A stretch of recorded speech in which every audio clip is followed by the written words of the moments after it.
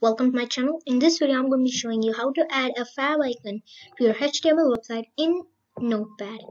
Let's get into the video. First step you need to do is right click on your HTML website and click Open With,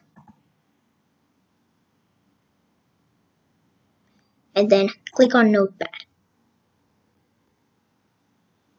Now once you're in the Notepad that you made a website on, last video has a tutorial, you have to do is type in this.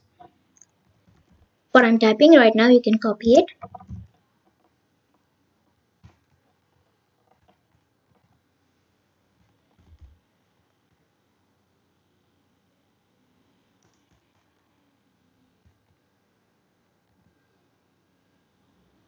Now, once you have until here, what you have to do is enter the pictures path. So I'm going to open up Chrome. Once the Chrome is opened, you go and type in a random picture on Google. I'm going to be an F logo. Go to images. Once you typed it in, get a random picture. I'm choosing this one because it looks cool. Picture will load up here.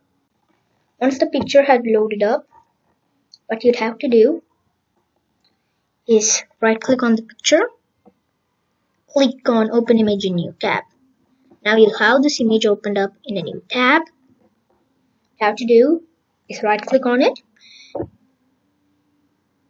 and click on Copy Image Address.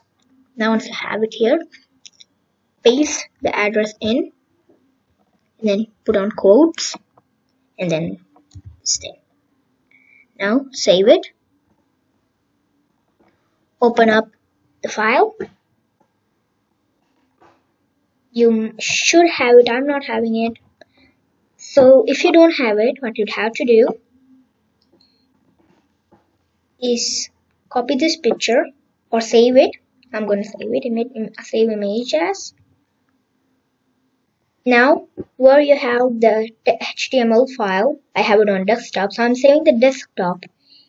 Saving it in desktop as F logo. I'm gonna save as a JPG image. What you have to do is save it in the same file path that the HTML file is in. So now, let's have that downloaded.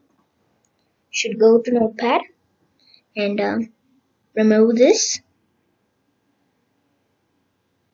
Except the quotes, have the two quotes on. Now I can see the logo over here, the image over here.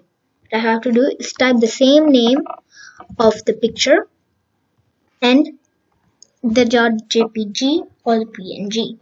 Now once you have it here, save it, opened up. You should have it. I'm not having it. I do not know why. So if it did work for you, thank you guys for watching. If you guys liked it, like, share, and subscribe. See you guys next tutorial video.